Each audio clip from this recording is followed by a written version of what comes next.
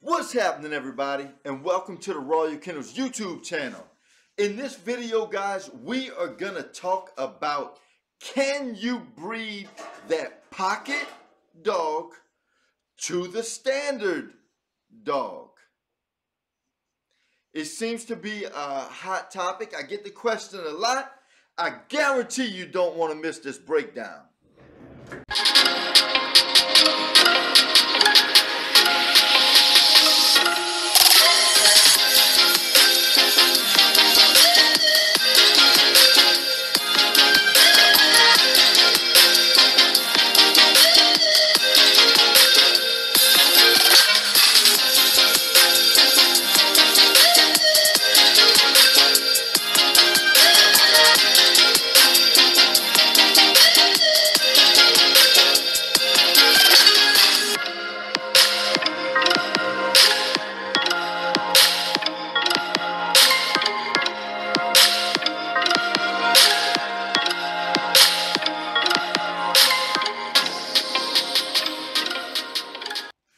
Alright, y'all, just like I said, we are going to talk about, can you breed that pocket dog to the standard dog?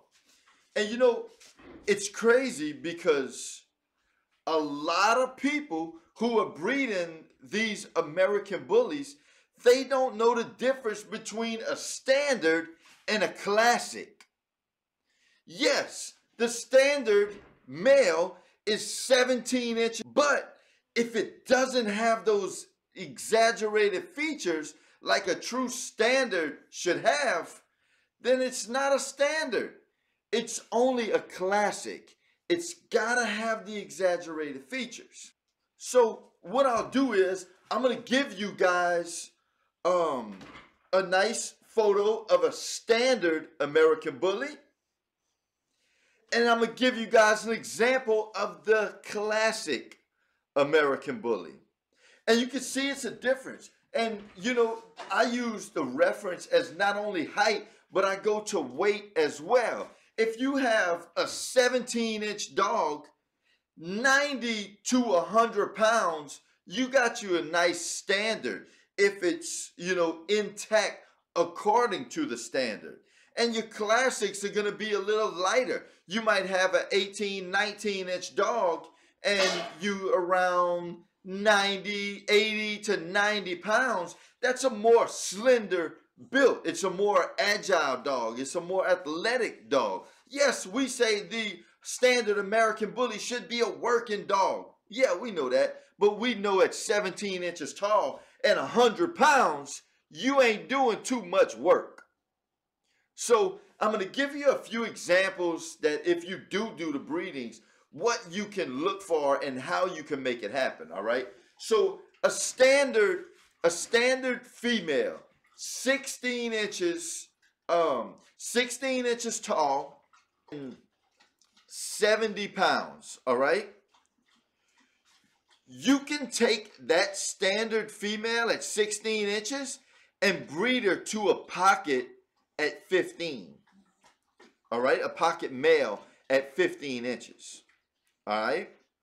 But you're not going to take a 17-inch standard female and breed her to a pocket at 15 inches because the gap is too big. And you're putting your breeding at high risk to genetically bring two dogs together that's totally built different. And then you know what you see then. You see more weight on a dog. You see a higher rear. You know, have you ever seen those dogs with those weak pasterns? You know, you feel like you got too much weight on a dog to where it can't properly hold that weight, and then they look flat-footed. Although we know that's a genetic thing, but it's a genetic thing because it's a consistently put inside that gene pool.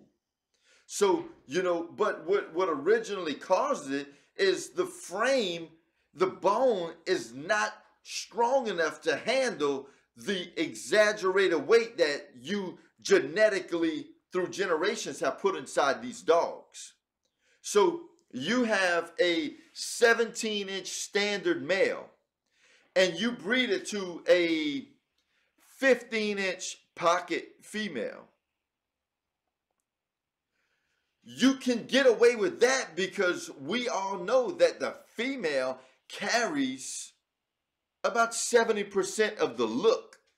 Not 70% of genetics, because we know that the genotype is 50-50. But the phenotype, the characteristics and the look, it takes after the mom more.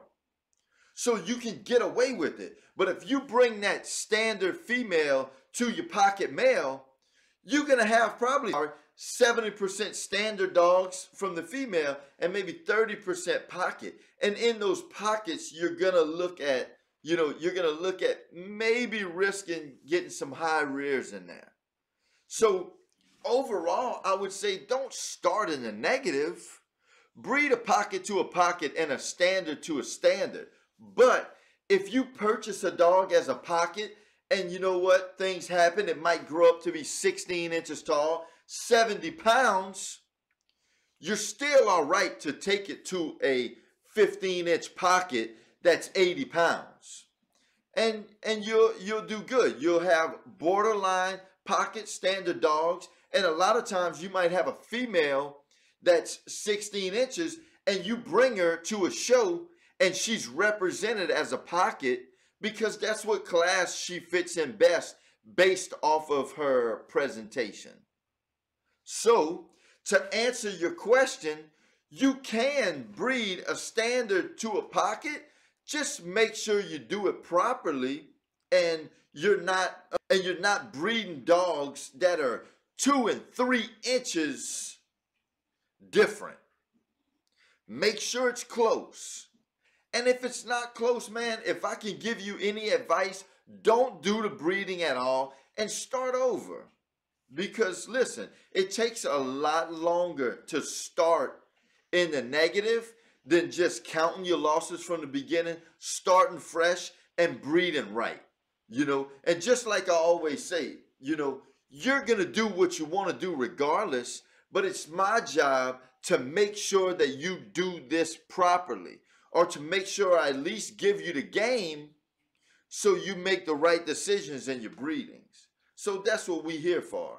That's my breakdown, guys. I hope you guys enjoyed this video. I hope it's helped you. I hope it's answered that question. Have a great day, and God bless y'all.